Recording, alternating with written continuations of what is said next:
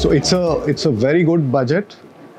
It reflects consistency of vision and strategy, and it articulates the very important next steps towards Viksit Bharat.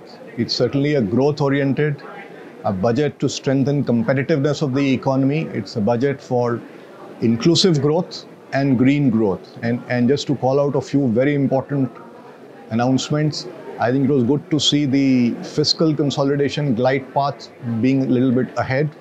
Good to see increase in public capex.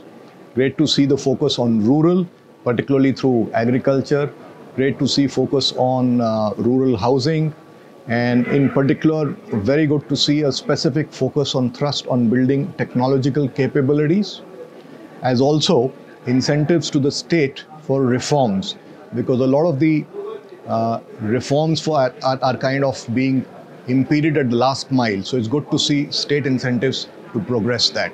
So it really is a budget that ticks all the boxes.